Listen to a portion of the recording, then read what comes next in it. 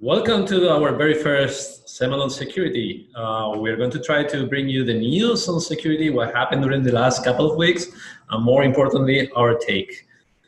Today we have here Oege, Semmle CEO. Happy to be here. And over time we'll be bringing other people from Semmle, some external guests.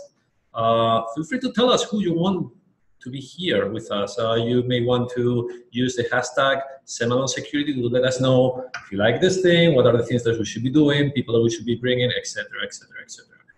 We will try to do this every now and then, hopefully every couple of weeks, TBD. That's why we really need to know what you think about this, right? So, Oege, what do we go directly into what happened during this last couple of weeks? Sure. So I wanted to get your take on the recent announcements from Github. Mm-hmm. So they made several announcements relating to security. They acquired Dependabot, which automatically fixes dependencies on vulnerable components. They also announced this idea of private reports, so you can more easily report a vulnerability to an open source project. Clearly. That's a big win. Good job, GitHub. I think a couple of things that they announced, the private reports and private polls and everything is a huge step, because when I was reporting vulnerabilities on my time in Google, we had this problem around who do we report to?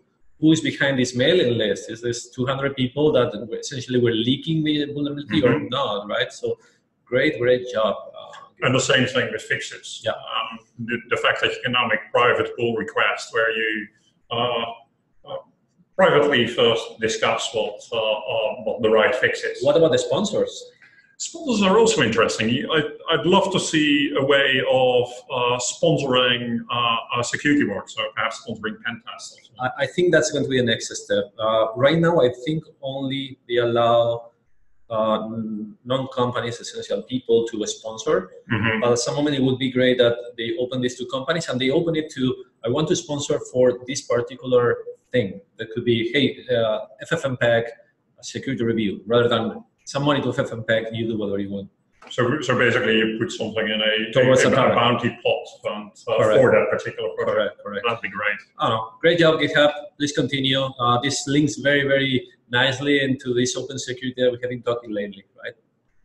What about the other things? Have you heard about Bluekeep, the RDP vulnerability?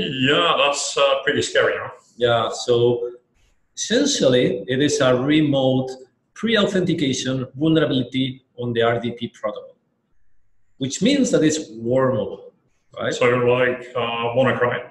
Like WannaCry, like the 2000-2001 SQL worms, right? So is it already out there? As bad as WannaCry? I haven't seen any public exploit on this one. There has been POCs, but someone was looking into the exposure of the internet to this vulnerability, and they found 1 million devices with vulnerable versions. That's unbelievable. All those people are not updating. No, and that is for sure the mitigation. I mean, that's the only sensible thing to do. Let me tell you something. When even the NSA makes a public announcement, please patch, it is this serious. Yeah. But you know what, my take on this one is that it is serious, but over the years, not only Microsoft, all other players in the field, they have been investing in security mitigations to make exploitation harder. I want to see if out of this vulnerability, they convert it into an info leak to bypass all this ASLR remotely. That's going to be the key factor here. Other things that happen. Yeah, so CPU bugs were once again into the spotlight, right? I thought that Spectre and Meltdown were kind of one-offs. I mean, this is a once-in-a-lifetime disaster, but yet another one, Zombieload. Yet another one, and I think this trend clearly tells us that there is a vulnerability class here in CPU bugs. Usually these CPU bugs, they let you read information from other processes. Those other processes could have passwords, tokens, cookies, other things. This is relevant in the cloud model where your code is running along other customers' code. But it's also very relevant whenever you browse the internet, because essentially whenever you browse the internet, you're running code as JavaScript. And in the past, they exploited Meltdown and Spectre through JavaScript, reading secrets from your laptop or your device just by browsing a website. Yeah. Very relevant. You know what's the mitigation? Just turn off hyperthreading. Turn off hyperthreading. And you know and how, so you will need to pay. You want to be secure, you're going to be up to 19% slow. 19%. I mean, that's quite serious. So there are different approaches. Some vendors, they disable this. Chrome OS, they disable it. Apple, I think they are giving it to the user. Do you want the security or do you want the performance? But that's unfair because not everyone is in a position to make that judgment. Yeah. And so people might think it's better to have a nice, quick laptop. Well, they don't know what they're exposing themselves to. Yeah. So is this going to be the last one? I would bet money that it's not. Quick thing, it only affects Intel. It doesn't affect ARM, AMD, or any others. So I'm not sure what is the plan on Intel. Maybe they can patch it as a part of a microcode update. Maybe not. Could be a design thing that they will not be able to patch. We don't know yet. Other things that happen. Nginx, 2 remote code execution bugs. Nginx, this popular web browser, right? So apparently, these vulnerabilities are in the scripting language. You upload something over there, and it is unclear to me the attack vector. Do you need to provide an untrusted script, or do you need to find a script that lets you pass to these vulnerable functions the untrusted input, right? So there has been a little bit of Twitter drama about exploitability. Let's see what a bug is a bug. Right? A bug is a bug, right? So did you know how they found it?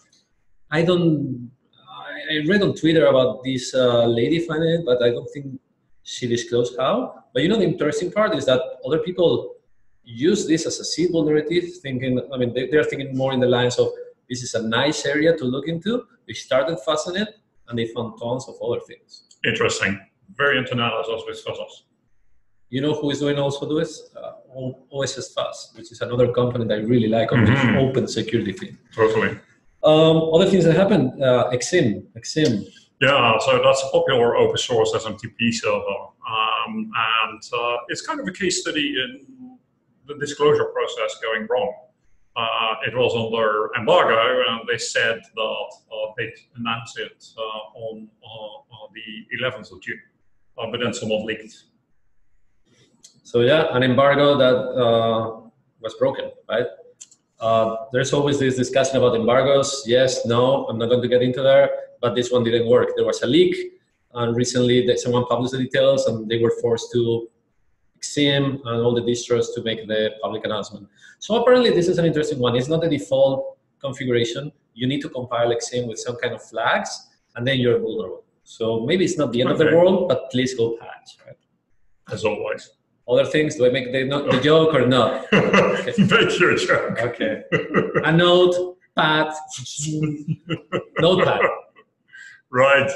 Unbelievable. I mean, this is just a text editor, right? I mean, how can you have a code execution bug in a text editor? Let's give some credit. Tavis Ormandy, our friend from preauth, he found something we don't know because it's not public on Notepad. And he published on Twitter a screenshot of a calc.exe popping up from the Notepad process. Only Tavis. Only Tavis, right? So you could assume that Notepad is not parsing that. I mean, how difficult is it to parse text?